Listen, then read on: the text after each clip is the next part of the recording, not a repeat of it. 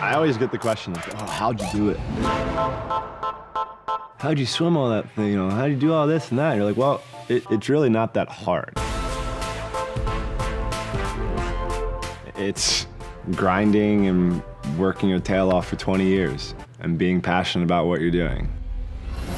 These tools that we're gonna go through are a few things that helped me win 23 golds, 28 Olympic medals, break 39 world records. They're okay, they work. In this course, you'll learn a few tips that I used throughout my career to help me become the swimmer that I was. You might be surprised. I hope you're excited. Time to go swimming. Hi, I'm Michael Phelps, and welcome to The Skills.